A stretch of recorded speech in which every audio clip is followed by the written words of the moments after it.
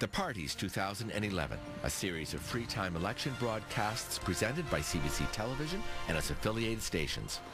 In this edition, messages from the Conservative Party of Canada and the Liberal Party of Canada. What's this election all about? It starts with leadership.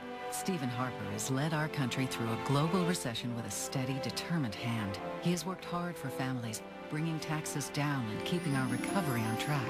And he's taken action to protect our borders, not from those whom we welcome, but from human smugglers who take advantage of our generosity. Strong leadership, lower taxes, tough on human smuggling. Why would we risk changing course? Stephen Harper, here for Canada, here for us. Canada welcomes those who want to build a better future, but our openness doesn't extend to criminals who target Canadian generosity. Stephen Harper has a plan to crack down on human smugglers and bogus claimants who jump the queue. And Michael Ignatieff and his coalition partners, they oppose temporarily detaining illegal migrants. They even oppose tougher sentences for human smugglers. Ignatieff and his reckless coalition, weak on border security, dangerously soft on crime.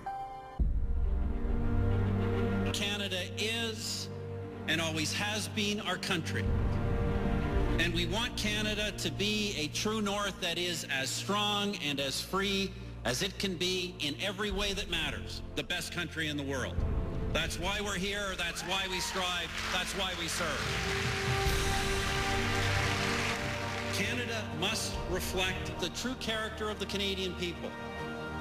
Honorable in our dealings, faithful to our commitments, loyal to our friends. By turns, a courageous warrior and a compassionate neighbor.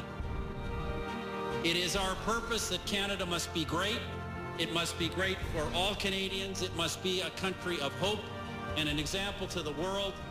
And only when it is these things, when Canada is all that it can be, only then can we say that our work is done.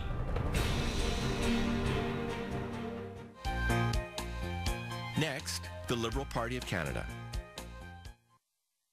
Stephen Harper is spending millions attacking me, and it makes me angry because it lowers the bar for everyone else. It says if you step outside of Canada and go anywhere else, you're less of a Canadian. Who's he kidding?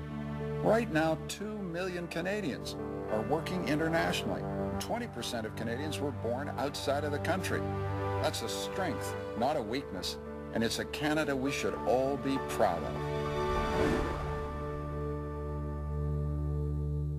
I spent the 1990s mostly as a war correspondent working for the BBC and the CBC, and I'm not sure I was ever in big deal danger. I don't want to overdo this, but it is frightening to be shot at. I had one experience also of crossing a checkpoint, and just after I came past the checkpoint, this was in the Balkans, a bunch of paramilitaries all liquored up, all drunk as skunks, grabbed me out of the van, grabbed my crew out of the van. They were going to take us away. And just as they were about to drag us out of the van, a Canadian soldier appeared out of nowhere. He'd been at the checkpoint. And he rushed up, put his hand in through the window of the bus, pulled out the keys, and said, "We're going to do this my way." I've never forgotten that. And then he clicked his carbine so there'd be no mistake. Paramilitaries let us go. But that peacekeeper from Moncton, New Brunswick, who maybe saved my life, you know, is my example of how Canada ought to be in the world. We ought to be out there on the front lines, making sure people don't kill each other. It's a good thing for Canada to do. We're respected, we're trusted, and we're darn good soldiers. That's the kind of vision I have of the country.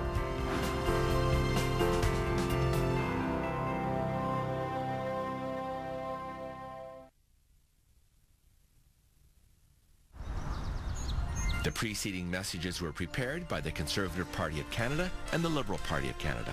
The political parties share this series of free-time election broadcasts.